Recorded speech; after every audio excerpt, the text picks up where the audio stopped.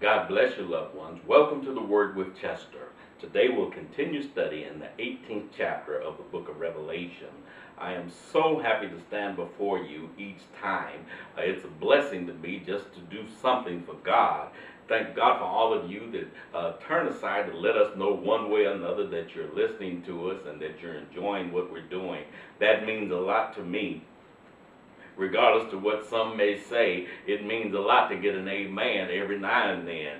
And those of you that have been around the church world, you know what amen means to a preacher. And I'm like every other person. I need encouragement from time to time, and it means a lot to me when you turn aside to let me know that you are watching this ministry.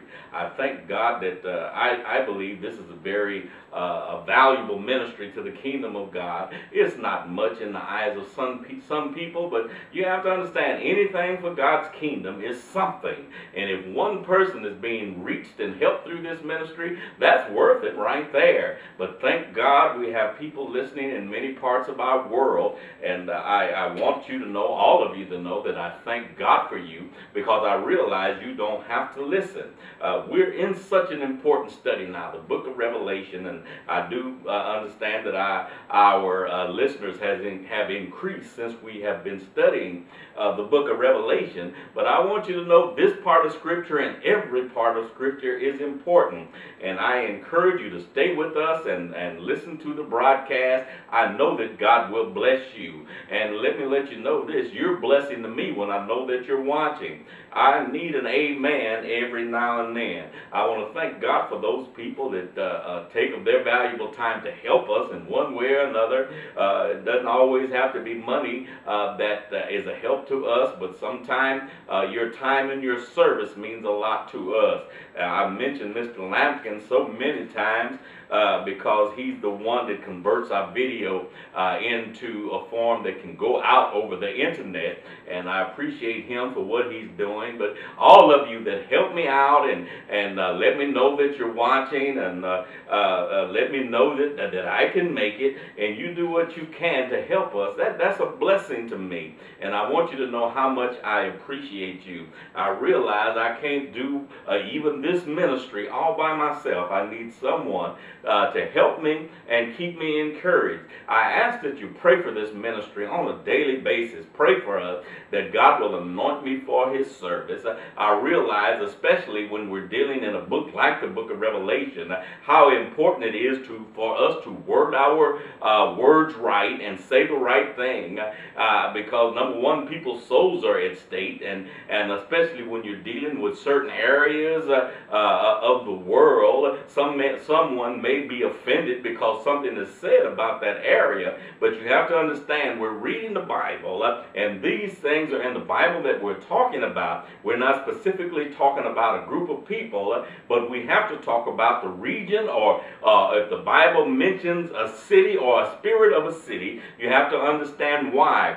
Those of you that was not with us in our last lesson, I encourage you to go to our last session and listen to that session in its entirety, and you'll learn more what we're talking about that city, that great whore, and why it was called that, and why the Bible depicted it as that, because such evil and different things were going on in that region that God was not pleased with. And we're going to read more about that today and conclude this book of the 18th chapter of the book of Revelation. All of the things that we've talked to you about is necessary for you to understand God's word and what He is talking about and what He expects of us. You have to also understand, you have to know what displeases God. And the Bible is there not only to let you know what pleases God, but He also lets us know what displeases Him. And the things that were going on in this region, you have to understand the region of Babylon, there was great commerce going on there because it was a city that the ships could come in to the Persian Gulf and reach anywhere, actually go anywhere in the world from that to take cargo or bring in cargo. And you have to understand its importance, and also the Euphrates River and the Tigris River, where it sits between. So you get this picture what an important commerce area it is. And not only a commerce area, well, you can call it commerce if you want to, but anytime there's money being made, money being exchanged, especially great deals of money, it also brings in the wrong kind of businesses. It brings in the wrong type of atmosphere. Where there's money you're going to find that the party atmosphere is greater. And you know that from going from a smaller city maybe to a larger city or a more popular city, there's more things to do because that city has the numbers and the commerce that's going in there. More money comes in, so they put more recreational things there. Well, I'm bringing out the point, and I brought it out in our last lesson, that this was a heavy commerce area where lots of money come through. Lots of people were made very, very wealthy, but it also let the dark side of humanity come in, the dark side to where they had prostitution and all of these type of things there, because many men had money, they made much money there, and so anytime much money is made, it brings in the wrong thing, whether that be drug trafficking or illegal substances or whatever the case may be. Anytime there's great amounts of money, it also brings a dark side in. And that's what we discovered in our last lesson as we read, I believe we read to verse 13. I'm going to reread verse 13, and we will continue in verse 12, 13, and even 14. It talks about much of the merchandise that was in that area, gold and silver and precious stones and pearls and fine linen and purple and silk and scarlet and all kinds of wood and all kinds of vessels of ivory and all kinds of vessels of most precious woods and of bronze and iron and marble. Get that now. All of these great things. What are all these things for? Vessels of ivory, artifacts and different things that are usable, vases and all of these type of things, and brass works, iron works. You got to understand the kings of the world would come in that area and they would buy certain things and beautify their own nation, our own country, certain buildings. They had to buy the products somewhere. Much of the products were bought right there in Babylon. In verse 13, we will read on, and cinnamons and incense and ointments and frankincense and wine and oil and fine flour and wheat and cattle and sheep and horses and chariots and slaves and souls of men. All of these things were sold there in Babylon. Now you can understand why, wine and oil and fine flour, horses, chariots, all of these things, sheep, horses, talking about food and things of that nature for people, but it talks about also slaves and the souls of men here. Anytime you traffic in slavery, in some areas of the world, it was legal at that time, and I imagine some places now. But please excuse me, you got to get that in your heart and in your mind. All of these things were sold. Slaves and the souls of men. How can you deal with the souls of men? Anytime you take a man in slavery, anytime you take him and break him of his will to live or break his manhood, whatever, you're dealing with the souls of men. Well, let's read in verse 14, and the fruits that thy soul lusted after are departed from thee, and all things which were dainties and sumptuous are departed from thee, and thou shalt find them no more at all. This is talking about after the destruction of this great city. The Bible termed it as a great whore. Well, what are you talking about? Because all of the things that we mentioned were going on there. You got to understand, God does not mind you making money in a legal sense. He doesn't mind you having a successful business. So we're not talking, God is not angry at people doing commerce, but he does get angry angry when you start using your money for the wrong thing, or hurting people with your money instead of helping them, or trying to subdue them and make them yours, another human being. You're supposed to have enough ethics to try to help humanity and not bring it under your subjection. Can you see all of these things? Well, when God judges the city, judges this entire places, all of these dainty things that they have, some of them were good. You know, good fruit is good, and you know, all of the things that they could enjoy. God wasn't displeased with everything that they could enjoy, but they also took that city and made it a wicked city because all of the corrupt things that were going on there. So the writer here is letting us know that the fruit and all that they lusted after, all the things that they wanted, their dainties and sumptuous, are departed from thee, and thou shalt find them no more at all. In other words, all of the things that you really enjoyed have departed from thee now at the destruction of this city.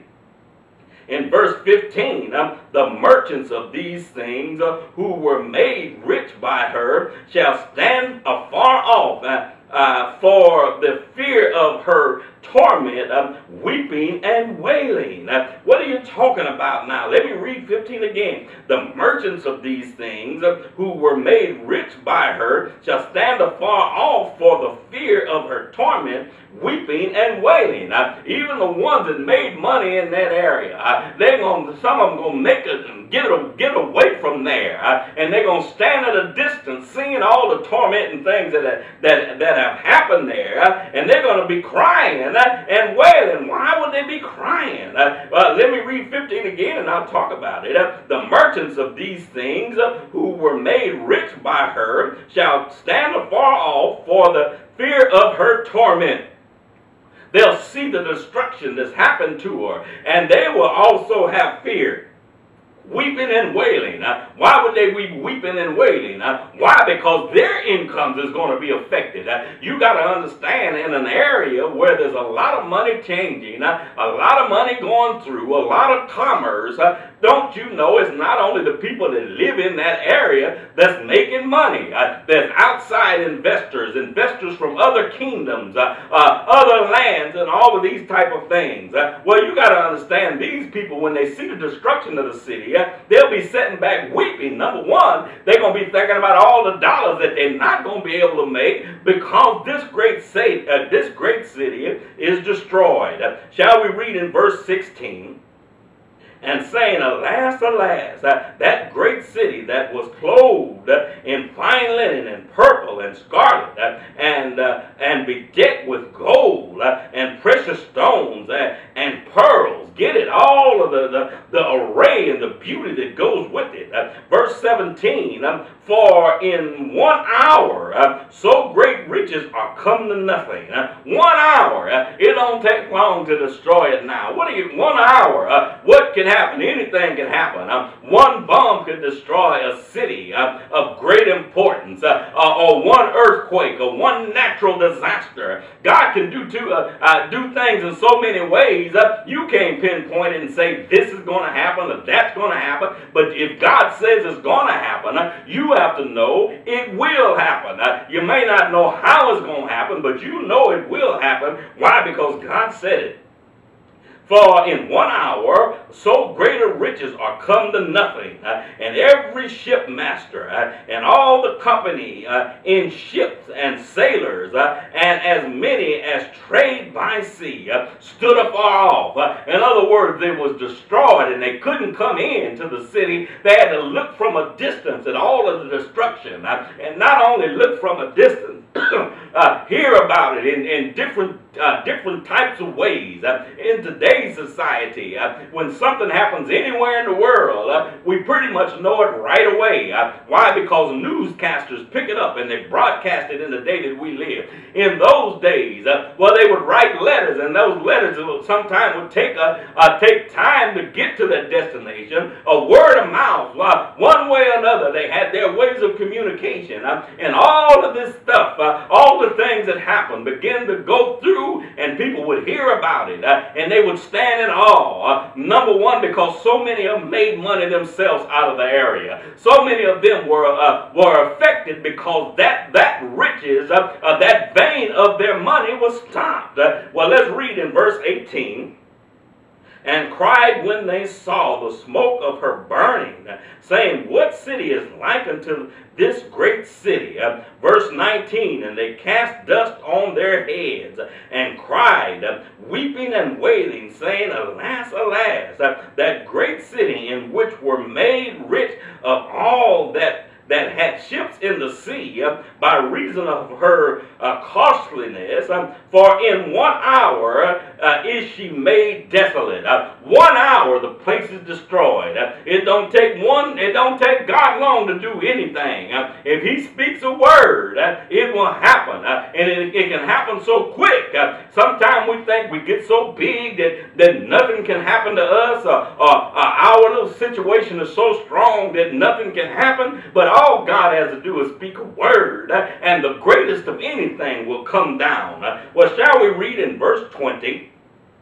The word of God reads, rejoice over her, thou heaven, and ye holy apostles and prophets, for God has avenged you of her. God has avenged you of her. Let's read it. Rejoice over her, thou heaven. Well, heaven where God is, and ye holy apostles and prophets, for God has avenged you on her. What are you talking about?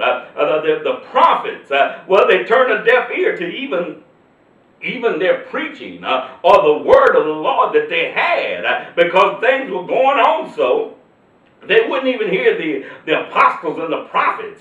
You got to understand, and in a region like that, you got to understand, especially in older days, Bible days, and things of that nature, a preacher go down there preaching too much and too hard and disrupting commerce. Don't you know they got a way to rub you out? Not only then, but now. If your message affects commerce too much, somebody's going to do whatever they can to destroy you. If they can't destroy you physically, or kill you, they'll try to destroy your influence, so people won't listen to you. That kind of nonsense is going on today. You better understand, God sees, and God will judge you. Anytime you're going to try to bring up mess on somebody to destroy their character or destroy their enemy, using any little thing to use against people to bring them down, I'm here to let you know God is against you. His blood is against you. And he will tear you down. You don't get so strong that God's hands can't reach you and slap you anywhere. Understand that mess is going on in the day that we live. I better get off of that now. But it's happening. People's mouth, they use their money and they use their influence to defame people or try to make whatever they're doing of none effect by propaganda. All of this type of things is happening. It happened back in the day, so the prophets will get to rejoice because they put their finger in your face and said you're wrong. And when they said it, if you turn a deaf ear to it, God will. He will judge you. Let's read in verse 21. And a mighty angel took up a stone like a great millstone and cast it into the sea, saying, thus with violence shall the great city Babylon be thrown down, and shall be found no more at all. That great city thrown down and won't be found no more at all. That's how severe it's going to be. Right now in the history of Babylon, they've had many wars, but let me let you know, enough has been left for us to remember it. But when God's hand move, and when God's hands drop, it can wipe you out to where you're remembered no more. Well, let's read in verse 22. And the voice of harpers and minstrels, that word minstrels, we're talking about musicians, music makers, if you please, and flute players and trumpeters, shall be heard no more in that at all in thee, and no craftsman, and whatever craft he be, shall be found any more in thee, and the sound of the millstone shall be heard no more at all in thee. What is he saying? All of the music and the musicians and the party going and all that kind of stuff that takes musicians, they won't be needed anymore. It won't be heard. And all the craftsmen that build things and make things, artifacts or whatever that they do, it's not going to be needed anymore there. You got to understand it. And the sound of millstone, a millstone grinds or the millstone prepared, whether that be wheat or flour and all of those type of things, there won't even be no more sound of a millstone heard no more at all in thee. Can you see how severe this thing will be when this city is destroyed by the hand of God? In verse 23, and the light of a lamp shall shine no more at all in thee, and the voice of the bridegroom and all of the bride shall be heard no more. What are you talking about? People go to a fancy and nice place to have their weddings and to honeymoon and all these type of things. That's what the writer is saying is not going to be heard no more in thee. No more in thee. Shall we continue in 23? For thy merchants were the great men of the earth. For by thy sorceries were all nations deceived. By your sorceries. What are you talking about sorceries? Witchcrafts and all of these soothsaying and types of things.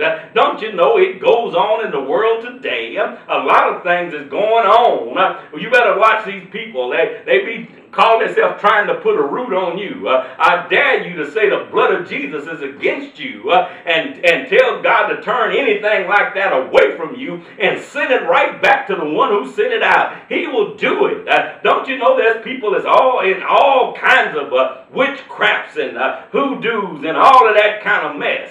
God is not pleased with it, and he will judge that spirit. I don't care where it's at. We're talking about a great city here. This great city that's going to be destroyed because of it. If he'll destroy this city because of it, don't you know he can reach wherever you are and where you live and get you because you're doing the same thing. Better watch that word sorceries, where all nations deceive. Well, you got to understand that kind of message. It goes on, but God is in charge, and the blood of Jesus is against that type of thing, and the blood of Jesus can protect you. I dare you to plead the blood of Jesus over your own life and watch him protect you. In verse 24, and in her was found the blood of prophets and of saints and of all that were slain upon the earth. In her was slain the blood of prophets now, the blood of saints and all that was slain upon the earth. What do you mean? Because the prophets, the preachers, and the saints, they cried out against this stuff, and you turn a deaf ear to them. When you turn a deaf ear to God and what he's saying through his manservant, if you reach out to hurt them, don't you know you'll bring the hand of God down on you? Well, anyone that name the name of the Lord, and I'm talking about credible, true ministers of God, it's best for you to leave them alone and not try to fight out and lash out to hurt them. If they're preaching against what you do, if it's in the Bible, just say, God, forgive me, I'm sorry about that, and turn around, repent of it, and go the other direction. But you got to understand, when a preacher gets on commerce, gets on the way they do business, you got to understand, if he starts coming out against them and their wrongdoing, and they're doing a handling of doing something wrong, making money the wrong way, if he speaks out against it, you got to know God sent him to speak out against it. Your job is just to say, God, I'm sorry. Forgive me for my sins. And God will forgive you instead of reaching out to hurt hurt people because they disrupting your flow of commerce. Don't you know if it's wrong the way you get your money, if it's wrong the way you do, and God is against it, the long run, if you don't change, you'll be worse if you shut that person's mouth. I dare you to just say, God, I'm sorry. God, forgive me for my wrong, and turn around. God has more ways to bless you than a corrupt system, a corrupt way of doing business. God will supply your needs according to his riches and glory. And you don't have to stoop to the devil to do anything ungodly. You don't have to stoop to the devil to do anything that's not like Jesus. That's what we're saying here in verse 24. And in her was found the blood of the prophets and of the saints and all that were slain upon the earth. You got to get that. You got to understand. You get the attention of God when you mess with his men and women servants. You get the attention of God when you reach out to hurt someone that really loves the Lord. God will stand up and he will work against you. Well, my friends, I want you to know that I love you with the love of the Lord. That's the reason I'll tell you the truth. And I'll never back up off the truth, and I'll never back up off God's word, because the word of God is alive. It's quick, it's powerful, sharper than any two-edged sword, piercing even to the dividing asunder of the soul of the spirit and the spirit. God is watching you, my friends. Watch what you do. Watch how you entreat God's people. If you treat them wrong, the hand of God will be against you. Well, I'll say it again. I love you, my friends. That's the reason I stand on the word of God and teach it like I teach it. I love you, and I want to see you prosper. I want God's blessing to be upon you and not his hand of destruction. Why? Because he loves you. He loves you, and he wants you to repent. That's the reason he sent prophets down, to get you to repent for your wrong. That's the reason he sent the saints of God, to get you to repent for your wrong. If you don't repent, it's not their fault, and God puts his hand on you, it's your fault. Again, I say, I love you, my friends. I love you with the love of the Lord. If you would like to contact us for any reason, you can write me at the Word with Chester Ministries, Post Office Box 200483, San Antonio, Texas, 78220. You can also reach me at my website, www.poemsbychester.com. That's POEMSBYCHESTER.com. Contact us. Go where it says the Bounty Author. Click there. It will take you down to a place that you can make comments or ask questions. Please leave your returning information, and I will get back with you. I want you to know that I love you.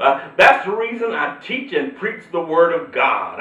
Also, my friends, if you would like to talk to someone alive on the telephone, a living human being, not a recording, not a computer, I want you to call this number. There will be a person that will answer the phone for you. 1-866-276-0211. That's our toll-free telephone number. You can reach us there any time of day, 24 hours a day, 7 days a week. You can also link up to do anything that we do in our ministry. Ask your questions. You can leave a prayer request, and we will put you on our prayer list and pray for you. Again, I say, I love you, my friends. I love you with the love of the Lord. God bless you.